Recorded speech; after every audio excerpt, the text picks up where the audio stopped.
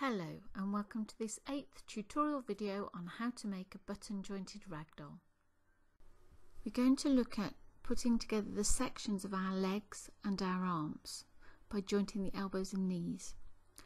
We're going to attach buttons. You'll need 12 on the outside, and it doesn't really matter too much what size they are as long as they fit within that curve at the top of the leg and the arm. So you can go for something a bit bigger or a bit smaller. I quite like the smaller buttons, and I love the colours in these. So you've got a lower arm and an upper arm. You want the thumbs to be pointing up like this, and you've got the closing sections at the back, the bottom and the top. The bottom's narrower, and we're going to squeeze a bit of the filling out of this divide, and we're going to pop the upper arm inside the lower arm like that. When you've got it in a nice position with the arm well pushed down into the lower arm, pass a doll needle or something through. If you haven't marked your dots, then pass that doll needle through. You can also use this as an option to kind of make sure that it fits nicely together. That's good. And then you can pull that out and you'll actually be able to see those dots, and it'll give you a good guide as to passing through your needle. I'm going through the bottom of the upper arm right the way through the bottom section, making sure I'm coming out like that. Leave a little thread hanging, and then I'm going to, making sure I've got my positioning correct and my arm is all pointing the right way, so pop it back in there. I'm now going to go through the outer part here of the lower arm. So again, through those dots I've marked. You may well have your positioning dots marked. This is just in case you haven't. So make sure it's sitting nicely in there. Then I'm going to pop a button with the flat edge will sit against the fabric. So through one hole and back through the other. So it's going to sit nicely on the outside. Now I'm going to pass my thread back through just a few millimeters away so that I don't catch the first part of the thread. So there's a gap of a few millimeters. I can pull my thread through without it snagging on the first piece of thread I pass through. Now I'm going to go back through the lower section of the upper arm,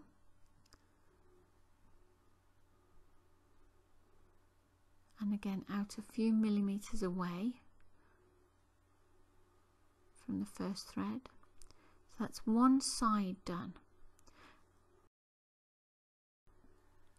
I'm going to pull that tight just to make sure I don't have any loops. And now I can pass my needle through the other outer section. So from inside to outside, like that, and then I'm going to pop my second button on. Flat side's going to sit against the outer piece of fabric, and then through the opposite hole in the button, and then back through this outer section to where I started, where my tail of my thread is hanging there. Now if you're giving this to a child, don't use buttons, just thread joint, and possibly repeat this entire part so that you've got extra strong joints. So I'm going to pull this, all these threads tidy like that, take the needle off, and I can pull this nice and tight, and I can knot my thread off. So pull that good and tight like that,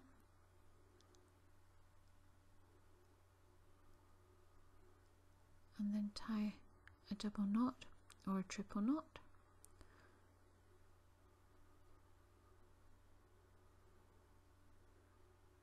Do an extra time.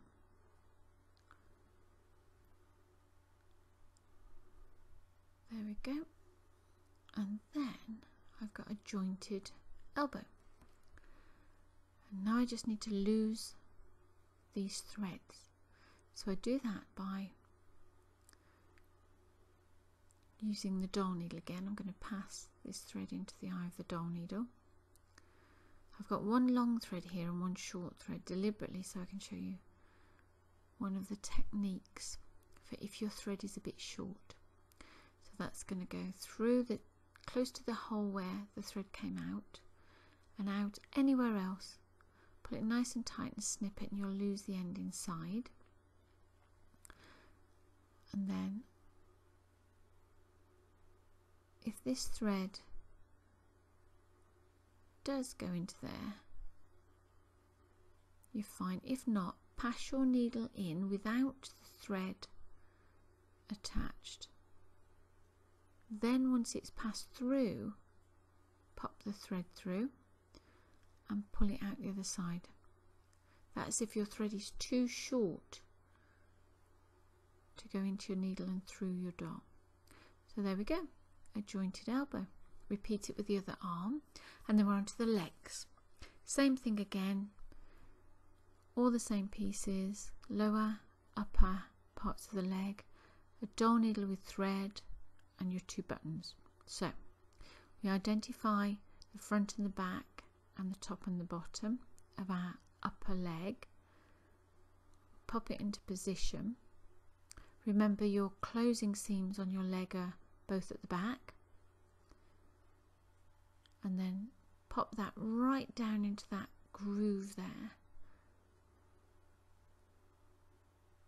That's where I'm going to pop the button. You can actually use the button to help you with your positioning if you're not sure.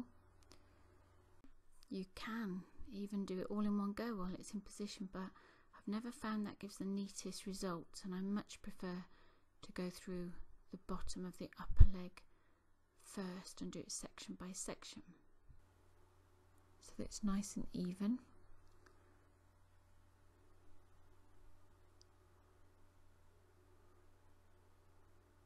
Pull that through so you have a tail left. Make sure your 2 back sections are both at the back of the legs. Make sure that's sitting nice, and that's going to go through there. Make a hole mark there, and then you can pass that through from the inside to the outside like that, so that your thread comes out of the upper leg and through the lower leg, then through one side of your button so that your flat edge sits against the fabric, through the other hole of the button, and then back through just a few millimeters away again from the original thread like that, so that it doesn't catch, and then it'll smoothly slide through, and then back through a few millimeters away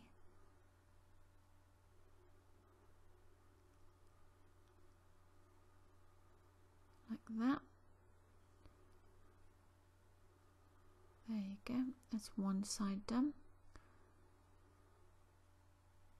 and then we're going to do the other side. So again, we're going to pull that nice and tight so there are no loops,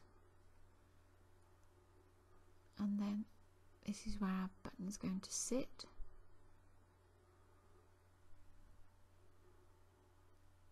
And we're going to go through from the inside to the outside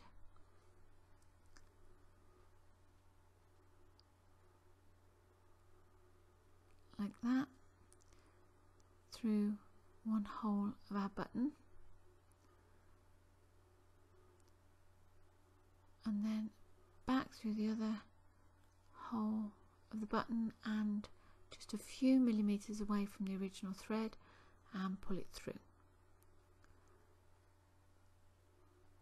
Get the tail, you're back to where you started now, so pull pull your threads nice and tight, and you should have a nice tight knee there.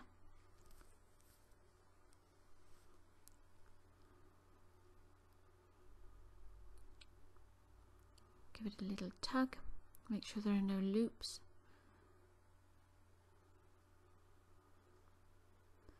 Pull it nice and tight, and then tie your knot. Mine's going to be,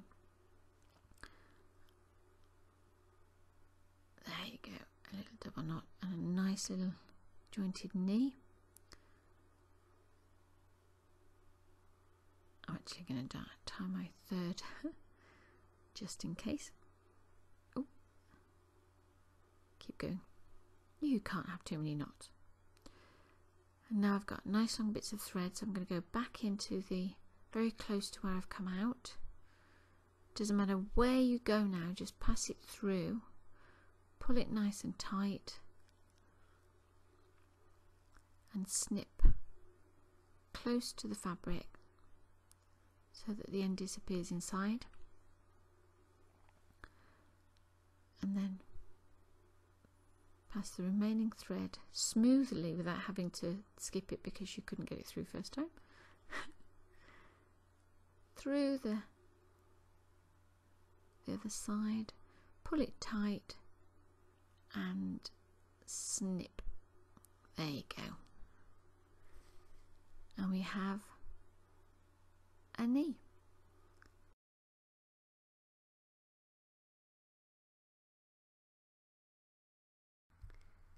That concludes our tutorial video. I hope it's been helpful. If it has, please subscribe. We'd love your feedback and a like. There are more videos coming soon.